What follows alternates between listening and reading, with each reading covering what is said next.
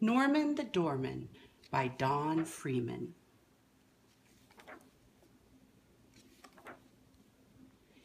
In front of a small, well-hidden hole, around and back of the majestic Museum of Art, there once stood a mouse named Norman. Norman was a doorman, and he greeted all the art-loving creatures who came to see the treasures which were kept in the basement of the museum. "Come right in," Norman would say to his cousins. "We're quite safe. I've sprung all the traps." Norman would explain every painting in detail and handle each masterpiece with as much care and respect as if he had painted it himself. He would also take great pride in pointing out the artistic features of certain pieces of Greek sculpture which rested in the dark corners of the storage room. Norman's only worry was keeping out of a single sharp-eyed upstairs guard who often came to the basement to set traps for mice. His bright flashlight frightened the visitors, and they dashed out of the secret door into a hole into the night like streaks of pink and white lightning. As for Norman, he always managed to escape and hide inside of an old armored knight's helmet. Up there, he felt perfectly safe. Actually, the helmet was Norman's home, which he had made into a very comfortable and workable studio. Just see what a splendid skylight the visor made.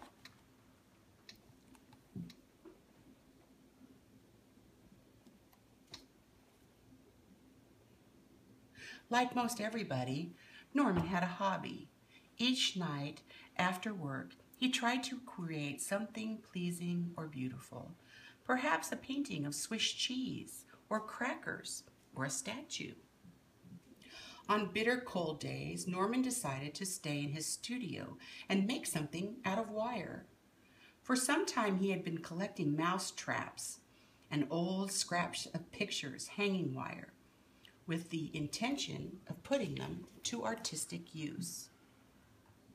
The mouse traps weren't any good anymore since Norman had cleverly taken off the piece of cheese and then snapped the trap shut without having harmed even so much as a whisker on his nose. All through the day and far into the night, Norman twisted the bent wires into many strange and mysterious shapes until, at last, he had created something he was really proud of. It looked, for all the world, like a mouse on a trapeze. That night, when he finally went to sleep, he was a tired but very happy mouse. Early in the morning, when Norman went outside to shovel away the snow in front of the doorway, he noticed a man reading a sign nearby. "Sculpture contest, open to all artists, great and small. Prizes, prizes. Works in stone, iron, bronze, wood, or wire, welcome. Last day today." Back he flew. "Why can't I show my wire structure?" he said as he slid through the visor lid opening. But what would he call it? All pieces must have titles, he well knew. Suddenly, he had an inspiration. Stripping off the printed word trap from the label, and then ripping off the letter E-E-S-E from the word cheese, he pasted them together. Now he had a fitting title for his wire work, Trap-Ease. Although Norman was a modest mouse, he practically burst a button off his coat. Then, as this was the last day for artists to bring their sculpture pieces in, Norman put a cover over his statue, as he had seen the others do, and away he scooted. Up the front stairway he climbed one snowy step at a time. Once inside the huge museum, he eagerly followed the other sculptors from one snow room to another. He still had to be extremely careful of the sharp-eyed guard. Contest or not, he did not want to get caught. After carefully removing the cover from his wire statue, he left it on the floor with the rest of the contestants' work. Just before leaving, however, he took one last look. Would the judges for the contest notice his trapeze after all? It wasn't very large. Out he went into the snowy afternoon, knowing he had done his best. Back once more in his helmet studio, Norman went about sewing new brass buttons on his new blue coat. You see, he had not forgotten that he was a doorman who had a job to do. Meanwhile, upstairs in the sculpture gallery of the museum, the judges were busy judging. Quickly and seriously, they examined each piece, trying to find which ones deserved prizes. Gradually, they found themselves huddled around a certain statue. "Now this is an amazing creation," exclaimed one of the judges. "There's no name," said another. "And isn't it a shame it's so tiny?" "Yes, but remember, the contest is open to great and small," said another judge. One by one, each guard, when asked if he knew who had brought it in, shook his head and said, "No, not I." The museum director couldn't understand why none of them hadn't caught sight of the artist.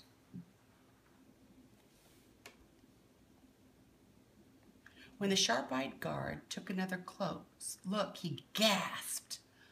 "Oh, so this is where all my mousetraps have been going. I think I know where to start looking for the tricky trap snatcher." Without waiting another minute, the guard snapped on his flashlight and hurried downstairs to the basement.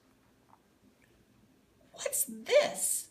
One of my traps stuck into a night helmet?"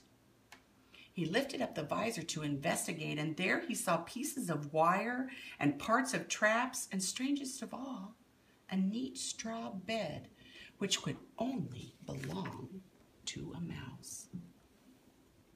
"Wherever he is, he must be mighty fond of my cheese," said the guard as he knelt down on the floor and pointed the flashlight at some tracks which led out through a hole in the wall.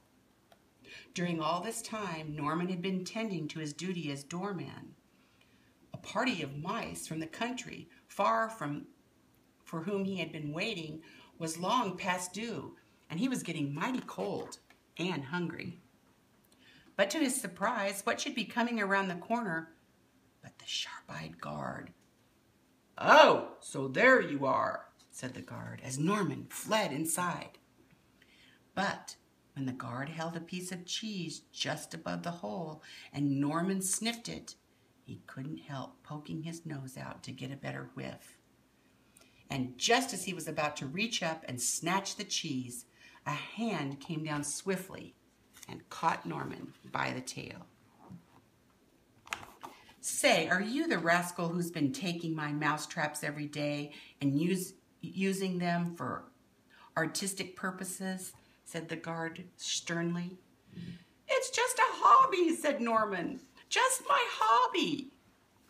Right then and there, the guard tossed Norman up on his shoulders, but he still kept a tight hold of his tail. Norman was sure he was being taken to jail.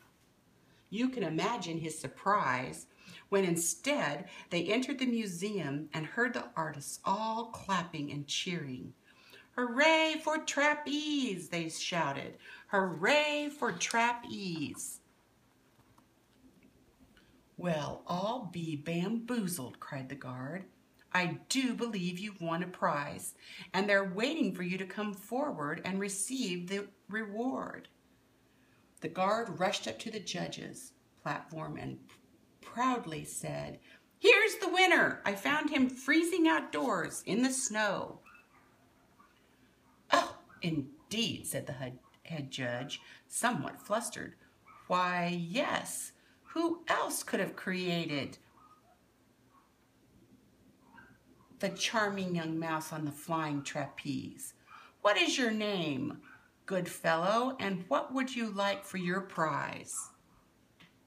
If you please, my name is Norman. I'm the doorman downstairs, and I've always dreamed of seeing the upstairs part of the museum without getting caught. That is what I would like best. The simple request was granted immediately. Amid great applause, the guard led Norman out into the hall, where together they began a grand tour of the entire museum.